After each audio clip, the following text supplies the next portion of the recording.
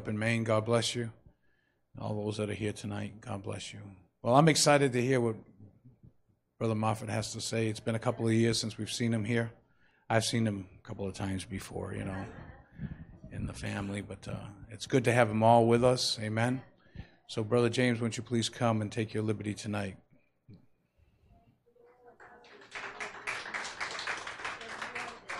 Yeah, she said there's water there for you if you need water. God bless you, my brother. Bring my family up for just a second. I'd like to have my rose garden, if they would come up here, please, and just say hi to the people. Would everybody come? Yeah. I was 50 years old and unmarried. 50 years old, never married. And I prayed. Just shows you got to be careful what you pray for. I prayed and I said, God, I need a wife. God, I'm not getting any younger. And He brought me a wife, and then He brought me 4 girls. And I got to tell you, those of you who are fathers of boys, you got the easy job. It's a lot harder to be a father to girls, and especially when you got a lot of them. So I'd like to have my wife introduce the girls and herself. Well, it's wonderful to be back here. We really are blessed. It's family, your family, and a lot of your faces I know, and of course, Pastor and Sister. We love them. We had a chance to see them in Phoenix, so we're kind of blessed to hug them a little bit away from you guys. As you know, I'm Lorna, and then go ahead with your names. My name is Alana. My name is Alyssa. These are twins, in case you didn't know. Those were the baby twins we started off with. Jayla. Jenna. Jayla and Jenna. And then we stopped. That was more than enough. The scriptures, hello there, Edith. Scriptures say, blessed are those who hunger and thirst for righteousness, for they shall be filled. And I just feel like God's presence is here. There's a hungry here, hungriness. I don't know if that's a word.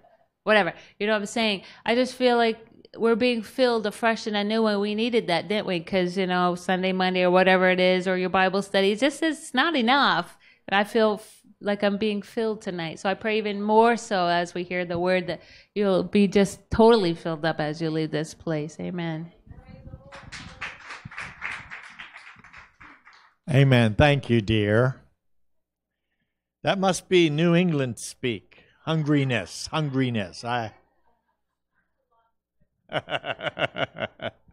Well, if we could have the PPT up there.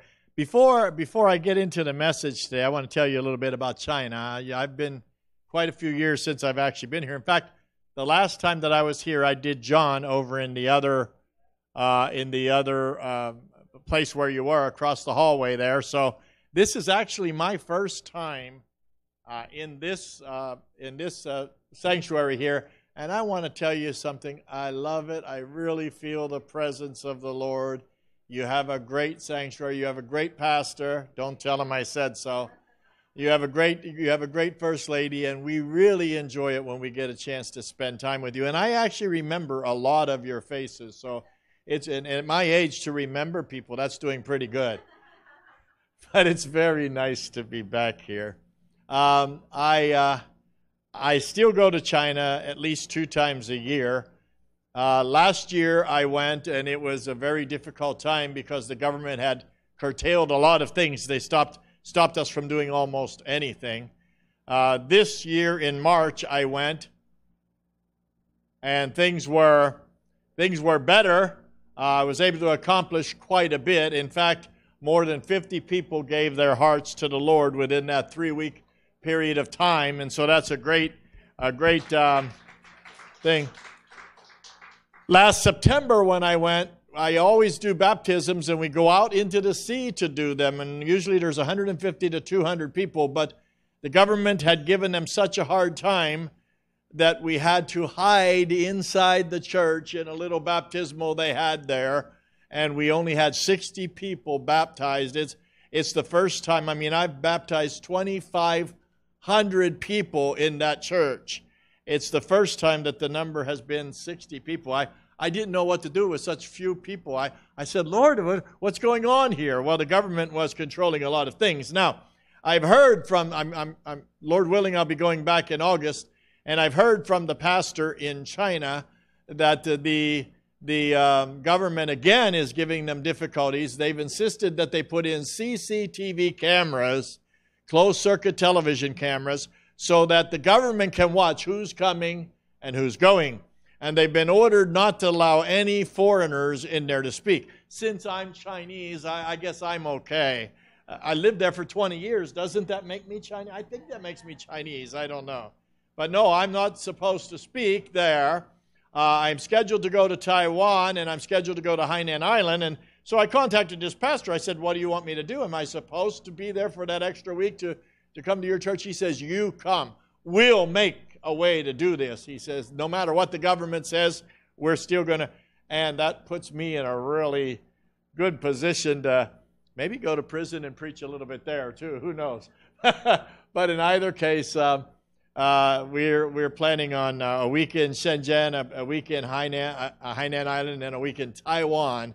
And in Taiwan, I was there in March, and they gave an altar call, and many people came to the Lord. But one that was very important, I gave the altar call, and a 90-year-old man got out of his seat, and he almost ran to the altar.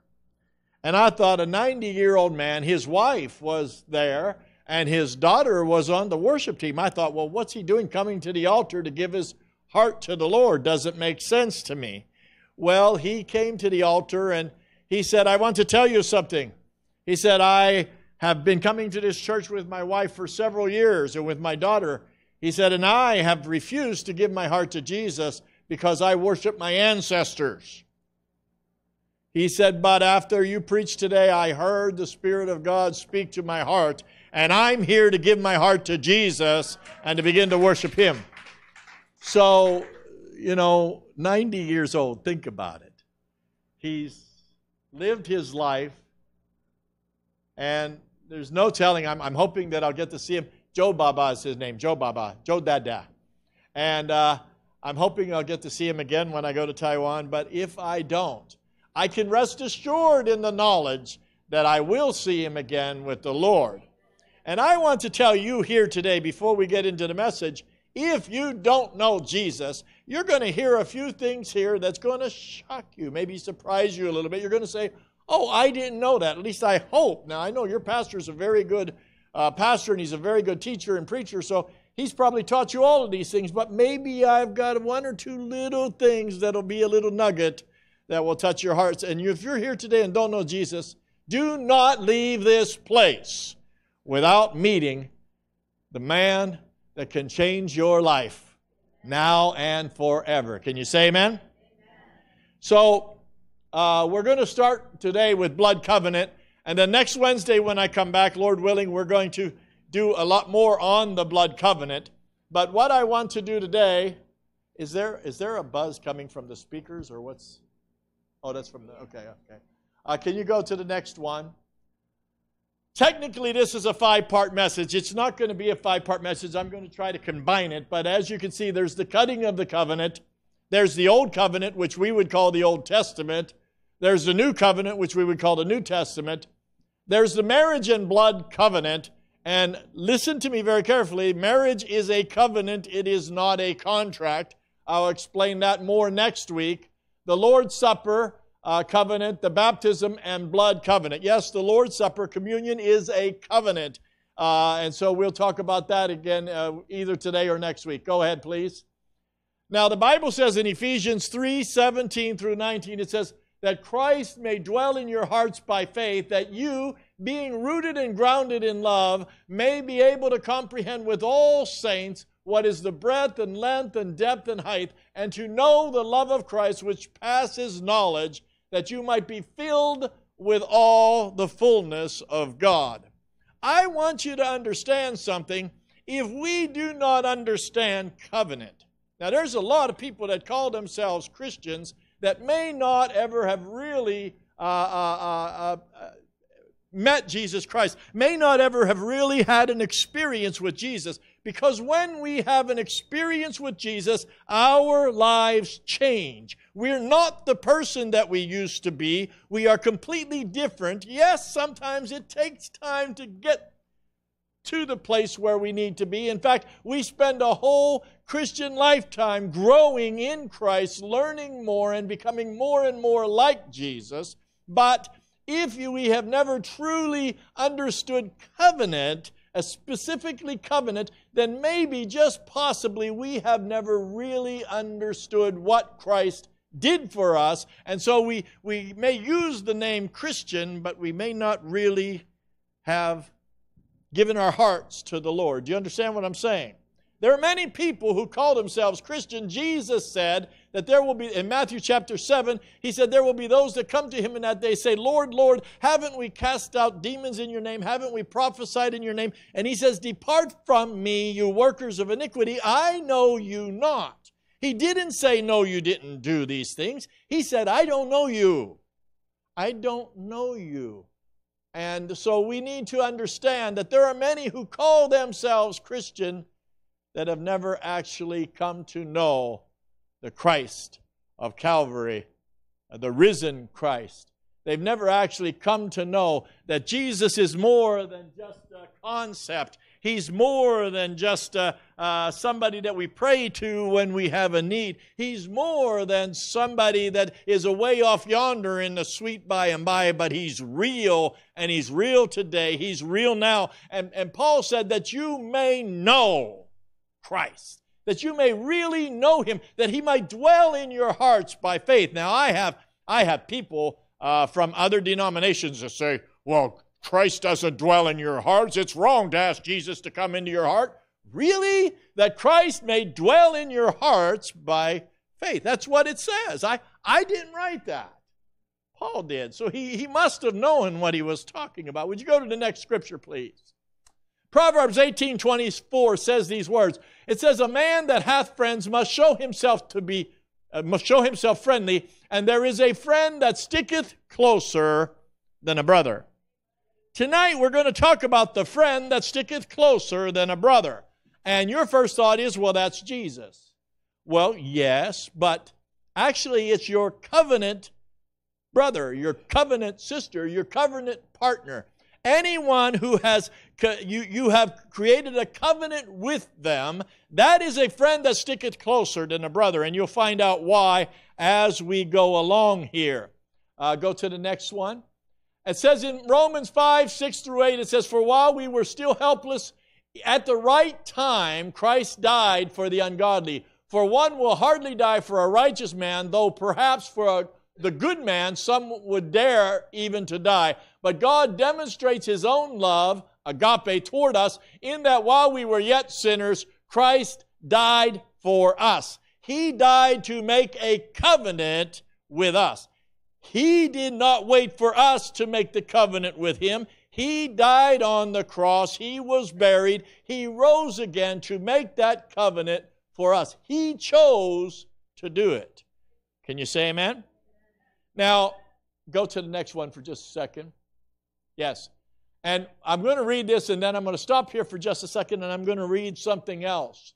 In John 15:12-16, and next week, we're going to talk more about John chapter 15, 16, and 17, because that is the covenant terms of the covenant that we'll talk about next week more.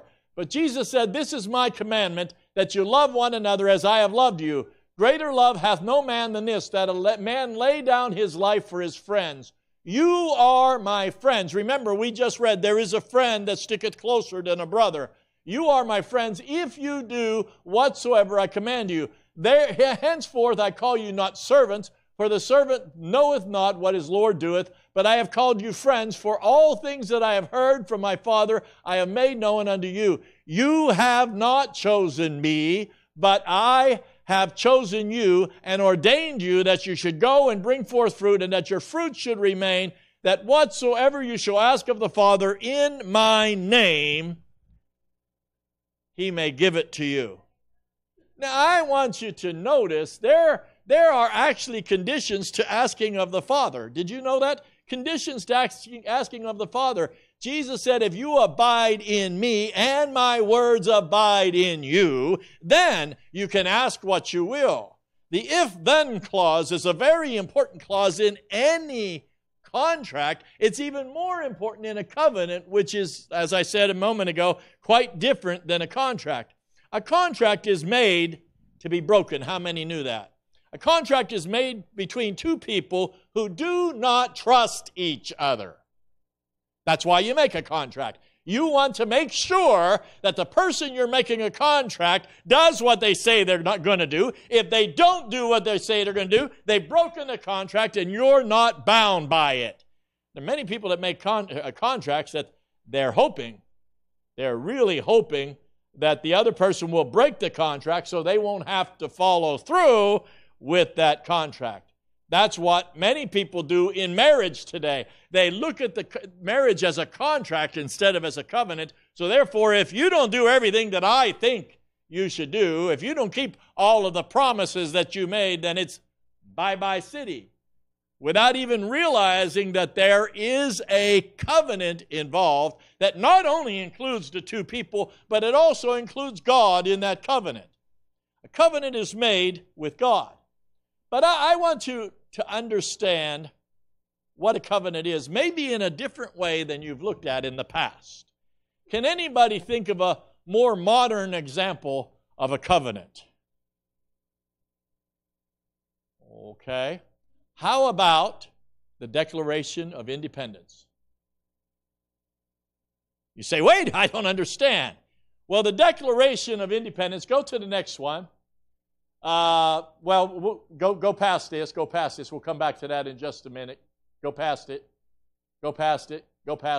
Keep going till you come to. Keep going. Next one. Go next one. Keep going. Next one. Nope, next one. The most famous secular covenant. The most famous secular covenant is the Declaration of Independence. Go to that. The Declaration of Independence was signed by 56 men who all understood that they were committing high treason against the British government when they signed the document. Benjamin Franklin famously highlighted that reality at the time. He said, we must all hang together, or assuredly we will all hang separately. Now think about that. We must all hang together, or assuredly we will all hang separately. That's what Benjamin Franklin said. Go to the next page. The concluding sentence of the Declaration states these words. It says, and for the support of this declaration, with a firm reliance on the protection of divine providence, we mutually pledge to each other our lives, our fortunes, and our sacred honor. That is what a covenant is. You are pledging to each other everything that you are, everything that you have, everything that you hope to be is the other person's. Now, that works out pretty good if the other person is rich and you're poor. Pastor, can I have your wallet? I'll trade you. Oh, you're not rich either. That's a contract. The whole thing is that the signers of the Declaration of Independence, when they signed this, they knew they were committing treason, according to the British Crown. And if they were caught and captured, they risked death. But the death wouldn't be swift. In fact, it would be by hanging to the point of unconsciousness, then being revived, then being disemboweled, and their body parts boiled in oil, and their ashes scattered to the winds. Does that sound like something you'd like to commit your lives, your fortunes, and your sacred honor to? They knew that there was quite a possibility this would happen. They valued freedom for themselves and for their posterity, and meaning us, to the extent that they found this fate worth the risk.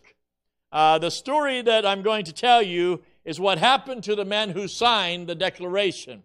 Now, when you hear this, I want you to think about all those in our country who are fighting against this country, who would like to destroy this country. I want you to think about what they're doing and how they're doing it, and listen to what these people did and see the contrast. Now, I'm not preaching about the U.S., I'm preaching about Jesus, but I'm showing you what a secular covenant is, okay? 5 of the signers were captured by the British. There were 56 altogether, okay? 5 were captured by the British and brutally tortured as traitors. 9 fought in the war for independence and died from wounds or from hardships that they suffered. 2 lost their sons in the Continental Army. Another 2 had sons captured. At least a dozen of the 56 had their homes pillaged and burned. What kind of men were they? Well, 25 were lawyers or judges. 11 were merchants. 9 were farmers. And 1 was a large plantation owner. 1 was a teacher. 1 was a musician. 1 was a printer. These men were men of means. They were educated. Yet they signed the Declaration of Independence knowing full well that the penalty could be death if they were captured. So in the face of the advancing British Army, the Continental Congress fled from Philadelphia to Baltimore on December 12, 1776. It was an especially anxious time for John Hancock, the president, as his wife, the president of the Continental Congress, and as his wife had just given birth to a baby girl. But because of complications stemming from the trip to Baltimore, the child lived only a few months. William Ellery, signing at the risk of his fortune, proved only too realistic. In December 1776, during 3 days of British occupation of Newport, Rhode Island, Ellery's house was burned and all his property was destroyed. Richard Stockton, a New Jersey State Supreme Court justice, had rushed back to his estate near Princeton after signing the Declaration of Independence to find that his wife and children were living like refugees with friends. They had been betrayed by a Tory sympathizer who also revealed Stockton's own whereabouts. British troops pulled him from his bed one night, beat him, and threw him in jail where he almost starved to death. When he was finally released, he went home to find his estate had been looted, his possessions burned, and his horses stolen. Judge Stockton had been so badly treated in prison that his health was ruined and he died before the war ended. His surviving family had to live the remainder of their lives off of charity from others. Carter Braxton was a wealthy planter and trader. One by one, his ships were captured by the British Navy. He loaned a large sum of money to the American cause. It was never paid back. He was forced to sell his plantations and mortgage his other properties to pay his debts.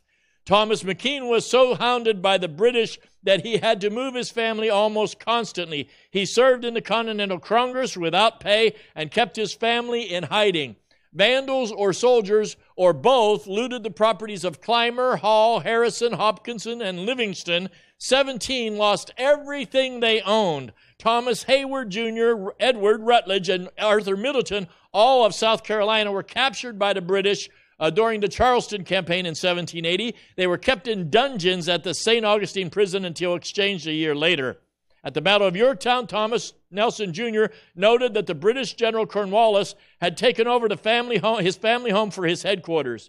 Nelson urged General George Washington to open fire on his own home. This was done, and the home was destroyed. Nelson later died bankrupt.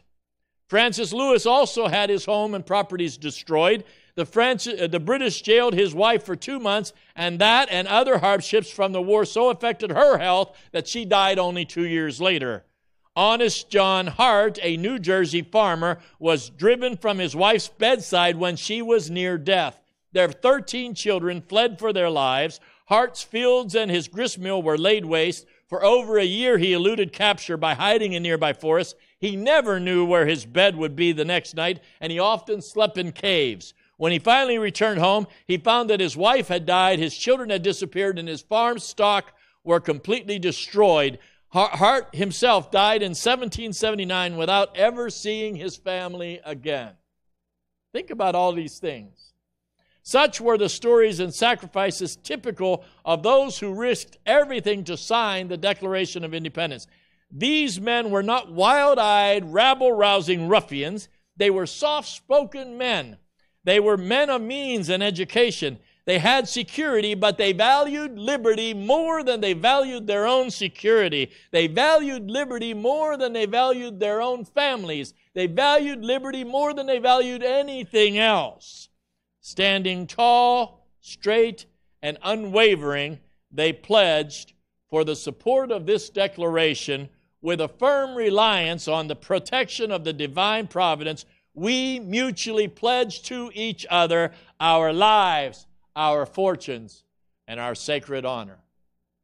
I think those men need a hand for what they did. Can you say amen? Now, did you know all of that? Did you ever think of the Declaration of Independence as being a covenant? And yet that's what it was. These men covenanted together everything they owned. They fit. I'm going to be footed. They footed the bill. Footed? Does that sound right? See, I got it from you. It's catching. They put forward everything they owned to make sure that the army was well equipped, that the army won the battle, that America became the United States of America and became free.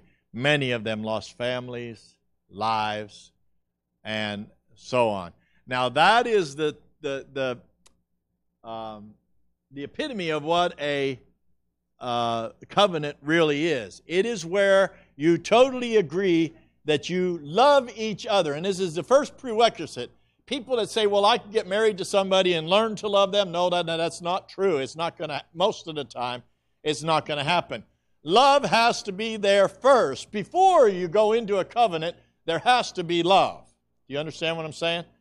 God loved us. The Bible says that for God so loved the world that he gave his only begotten Son, that whosoever believeth in him should not perish, but have everlasting life.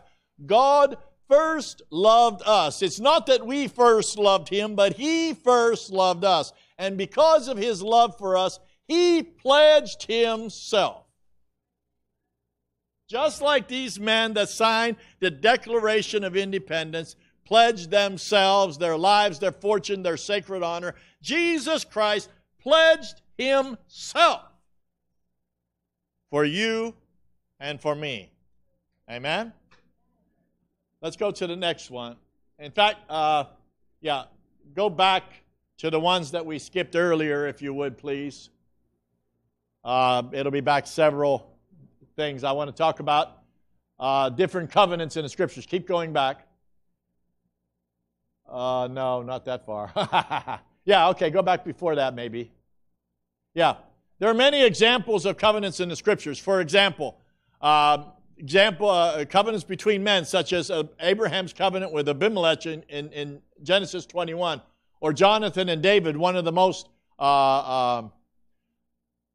the most famous of covenants between men, Jonathan and David in 1 Samuel. Go ahead to the next one. Other covenants were between God and man, such as God's covenant with Noah in Genesis chapter 9, God's covenant with Abraham in Genesis 15, God's covenant with Isaac in Genesis 26, and God's covenant with Jacob in Genesis 28. Go ahead. The Mosaic covenant in Exodus 19:24, the Davidic covenant in 2 Samuel 7, and the new covenant, the covenant of the cross of Christ. These are covenants that the Bible puts forth, and there are other covenants listed in the Bible. Would you go ahead, please? The covenant relationship was more powerful than the family relationship.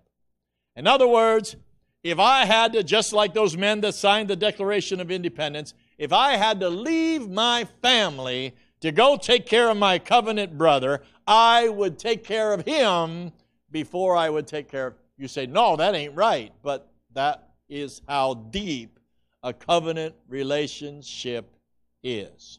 There is a friend that sticketh closer than a brother. That is a covenant relationship. And Jesus said, I have called you friends. Which means He sticketh closer to us than any brother, any sister, any mother, any father, anybody that we've ever loved and has loved us. He sticketh closer than any and all of them. Can you say amen? Go to the next one, please. Now, I want you to notice this is Abraham, and God is showing him what is going to happen. He's showing him the things that will be happening, and you see what they're doing. They're standing in the middle of a blood. What they would do would they would make a ditch, and they would cut an animal from the nose all the way back down the spine, all the way, and split him in two. They would lay him on either side of that ditch like a little bit of a hilly area, and his blood would run down into the ditch. They would then stand in the blood. This is called cutting the covenant. They would stand in the blood, and they would say the covenant terms, which we'll get to in just a moment. And God in the blood showed Abraham things that were going to happen. Things that were going to happen. And we'll get to that in just a moment. Would you go, please? Go ahead, beyond that now. Go beyond that. Yeah, keep going beyond that. We've already, yeah. Matthew chapter 5, verse 17 through 18 says, "Think not that I am come to destroy the law or the prophets. I am not come to destroy, but to fulfill. For verily I say unto you, till heaven and earth pass away, till heaven and earth pass, one jot or one tittle shall in no wise pass from the law till all be fulfilled." Now, I know preachers that only preach from the New Testament. They say we don't need the Old Testament, and yet the Old Testament is just as necessary to us as Christians as the New Testament is. In fact, if we don't understand the Old Testament, we could never understand the New Testament because they're intertwined. Just like if you were to get a ivy growing on your fence and it begin to get intertwined, you try to pull it off, it don't want to come off there. Well, the New and the Old Testament are intertwined. The old is in the new.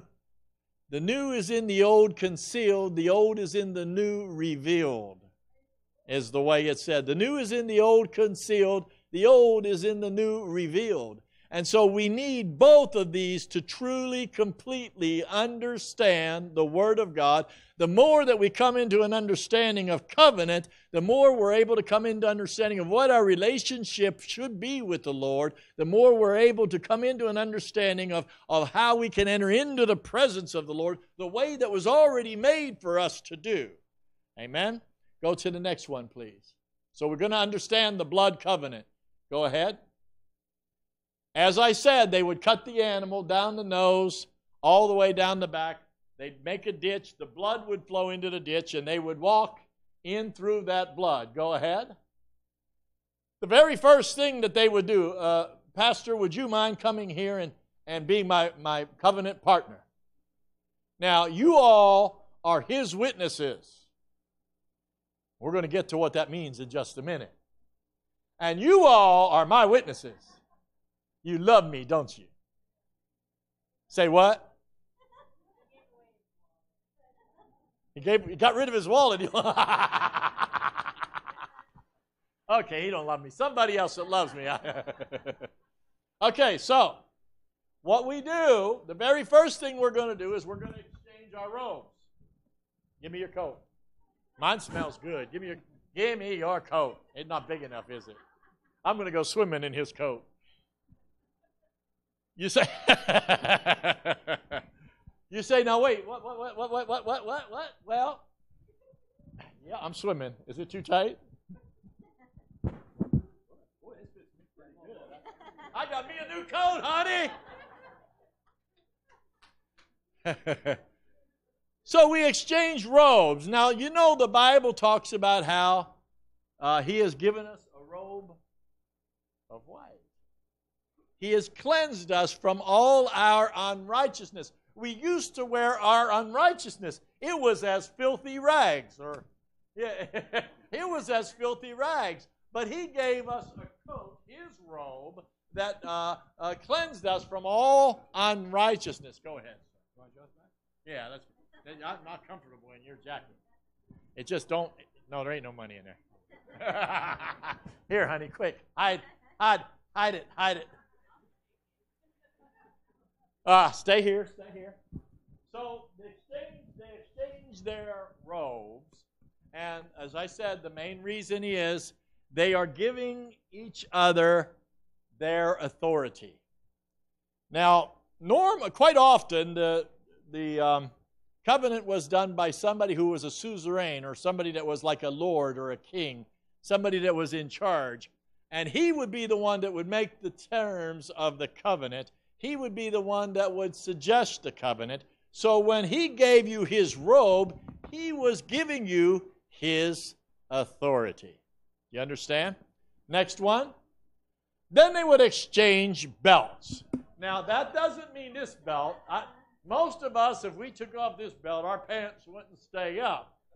That's talking about the belts that carried the weapon. You understand? It's talking about the sword, the axe, whatever weapons you had. That was the belt that carried your weapons. You see, it's showing them handing a sword there. That's supposed to be David and Jonathan. Here, this is best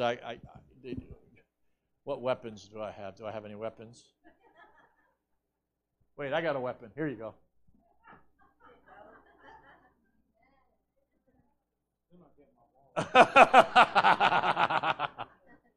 So they would exchange their belts and they would exchange their weapons. Now the meaning of this is that with these exchanged, now he was obligated. If y'all wanted to fight me, he had to come and stand with me. Not behind me.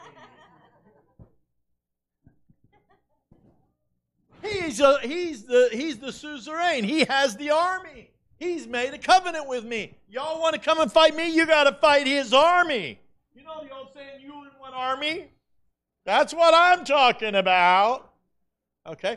He's got the army, and so the more covenant partners you had, the more armies you had fighting on your side, most people aren't going to come and bother you a whole lot. You understand? So his weapons, him giving me the belt and me giving him the belt, if he goes to war, I'm obligated to go to war with him. If somebody comes to war with me, he's obligated to come and protect me and go to war with me. Go to the next one. The next part was cutting the covenant, and they're standing, as I said, in the blood of the covenant. Go to the next one. Then they cut the arm and mix the blood. Now there's a question. It's okay, put that up there. There's a question about this because the Jews had a law that they were not allowed to cut themselves, okay? But in the Middle East of that time, the way people did, they either cut their arm and drank the blood, and Jews definitely were not allowed to drink blood. That's why they got so upset when Jesus said to them, unless you eat my flesh and drink my blood, you shall have no part in me. They didn't like that idea because we're not allowed to do that. It is quite possible that they did do what others did, not as a form of cutting themselves for other gods, but as a form of making a covenant with each other. So we've just cut ourselves, and we're putting our arms together. We're tying our arms together. And at the same time, my blood is flowing into him. His blood is flowing into me. In the blood, there is life. And we are saying to one another, I in you, and you in me. Sound familiar? So this is part of the covenant. The hands are strapped together. Go to the next one. And then we walk in this covenant. We stand in the blood. Standing in the blood, we make our promises. Not promises. Let me rephrase that. We make the, what's the word I want to use? Not pledge. Not vows, although that's part of it. The terms of the covenant. The terms of the covenant. We state the terms of the covenant that cannot be broken. I said a contract you can break. You cannot break a covenant, and I'll tell you why in a minute. Go to the next one.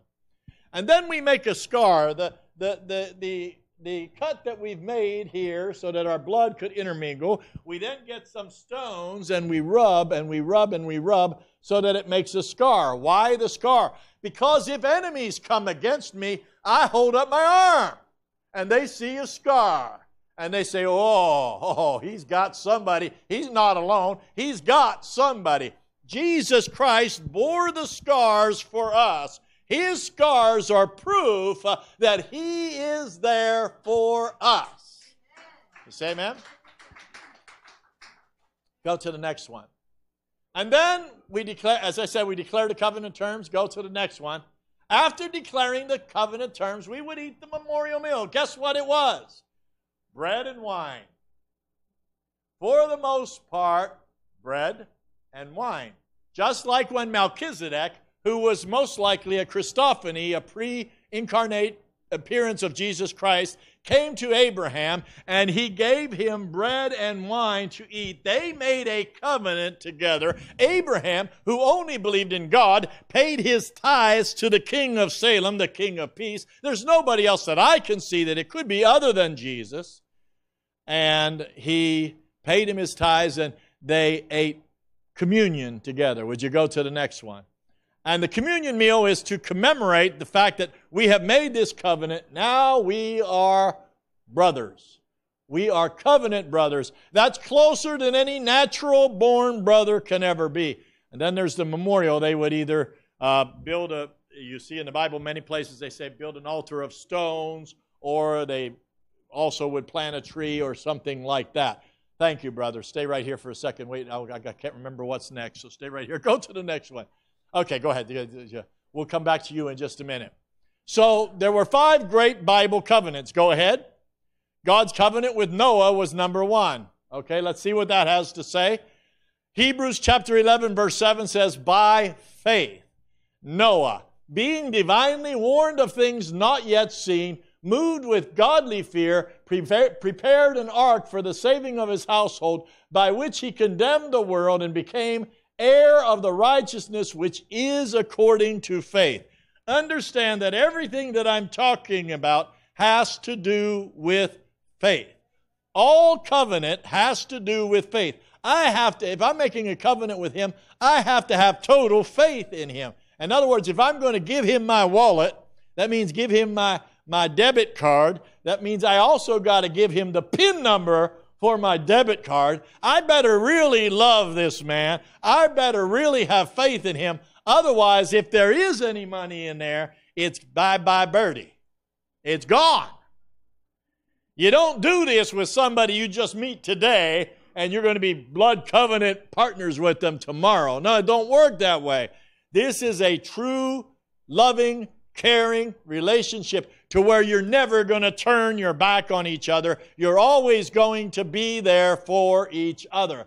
And so Noah was, by faith, he was divinely warned of things that he couldn't even see. He couldn't even understand. Who had ever heard of what God told him was going to happen on the earth?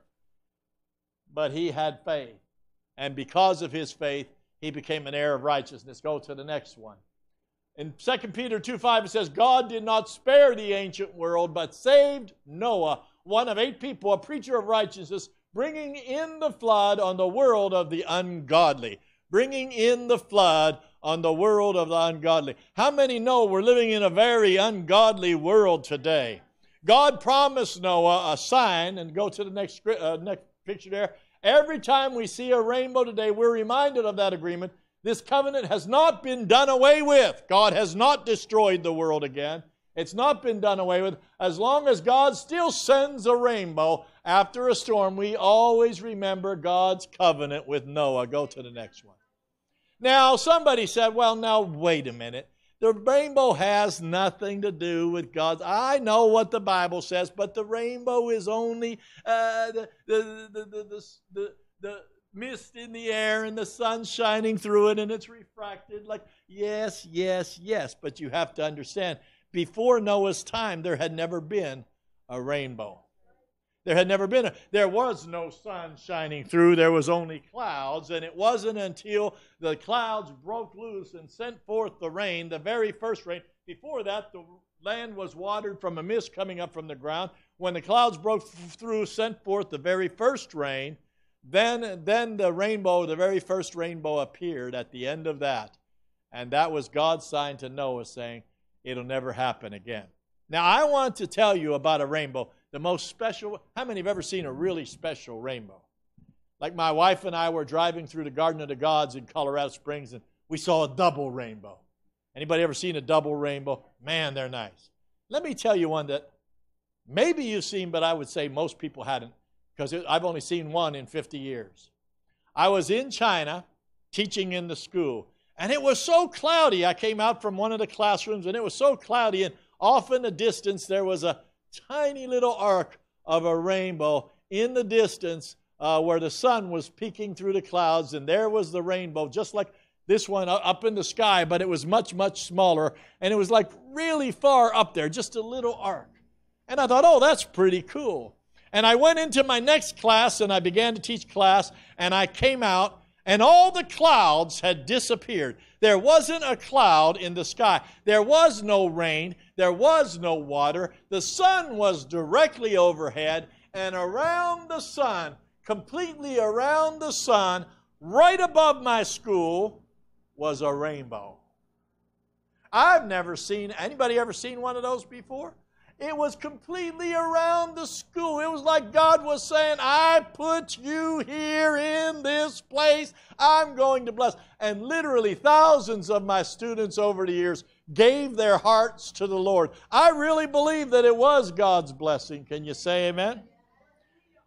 And so God gave Noah this as a sign. Go ahead to the next one. Then there's the Abrahamic covenant. Go ahead. Go ahead. How did I get that picture twice? Go ahead. Okay, so we're going to read Genesis chapter 15. I'm going to read through it because there might be a few things in here that you've missed.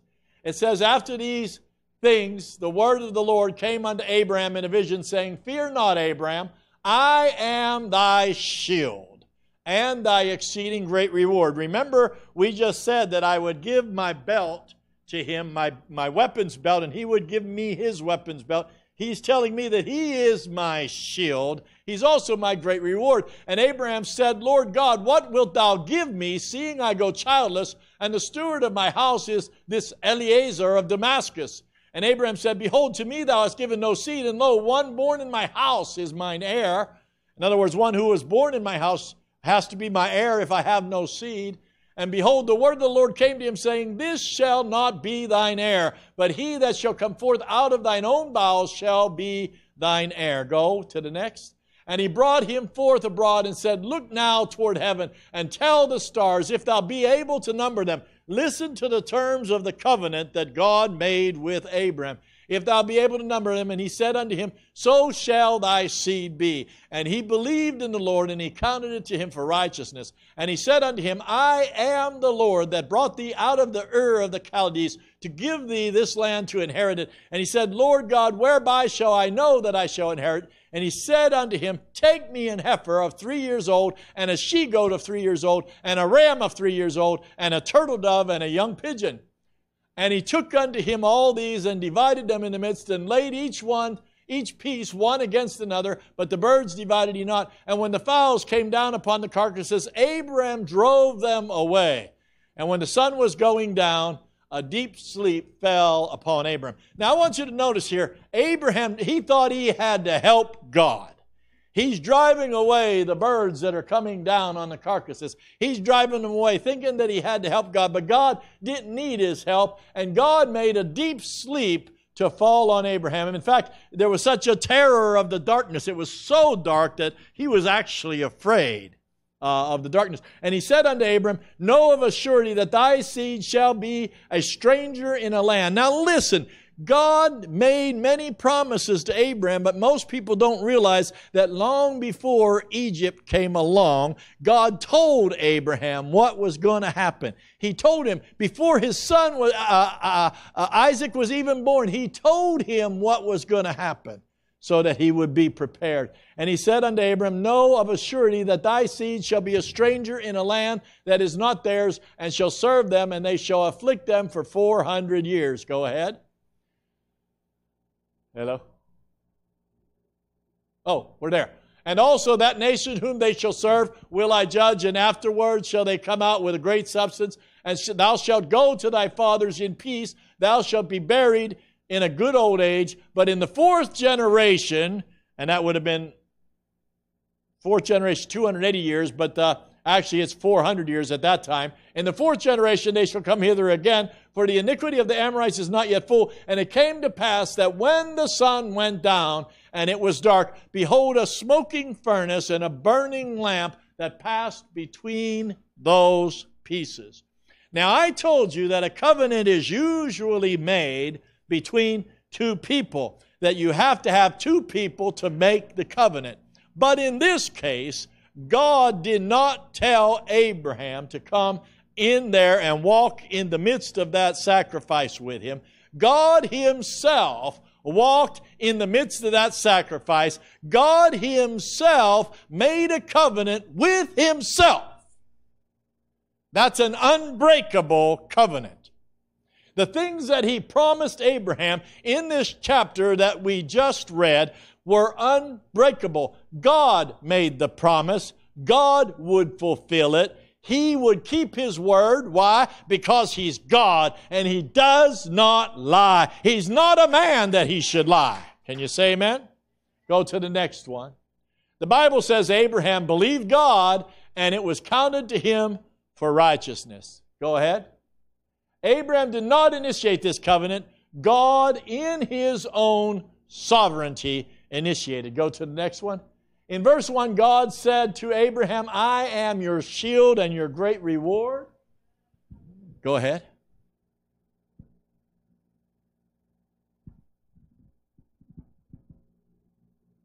And it then says, Abraham believed the Lord and it was counted for righteousness. Go ahead. And then this was not only a covenant between Abraham and God, it was a covenant between God and Himself. God was saying, no matter what happens, I will do this. My will be done. How do we pray? Our Father, which art in heaven, hallowed be thy name. Thy kingdom come. Thy will be done in earth as it is in heaven. Well, my goodness, God was saying, my will be done. Go ahead. This means that God was making a unilateral decision. No matter what else happened, God would keep His promise to Abraham. No matter what else happened, He had made a promise, He would keep it. Go ahead. For when God made the promise to Abraham, because He could not swear on any greater, according to Hebrews 6:13, He swore by Himself.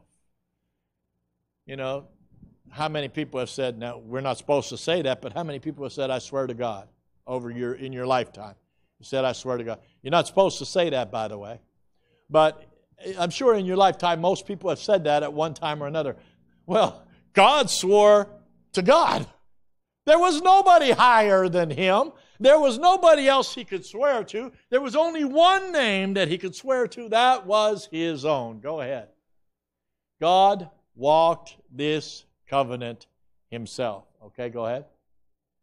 And then there's the Mosaic covenant, and I'm going to finish here in just a few minutes. The Mosaic covenant, and we're just going to go through this very quickly. Go to the next one.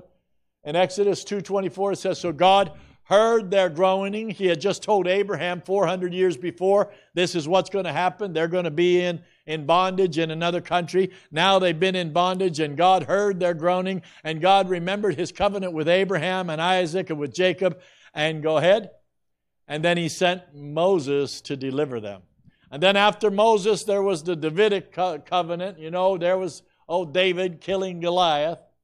David killing Goliath. I don't know if that's the exact size of them, but that looks pretty big to me. I wouldn't want to go up against. You know, my father-in-law is almost that big.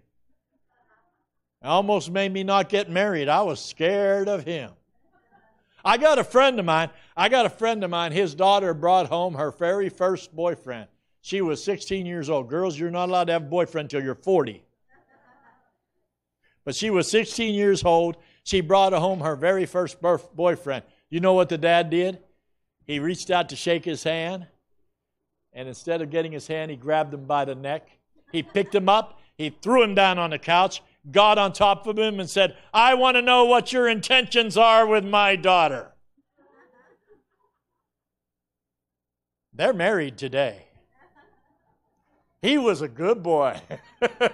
They're married today. He went to West Point and became an officer. They're married today. He wasn't going to dare. I mean, her dad was a big guy. I want to know what your intentions are with my daughter. Okay, then. The Davidic covenant. Go ahead.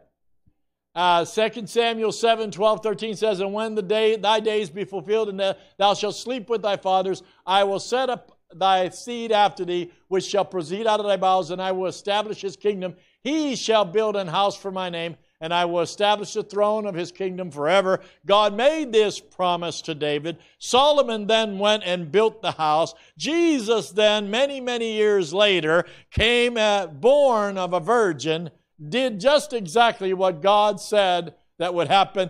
God established the throne of David through Jesus forever. Of his kingdom there is no end.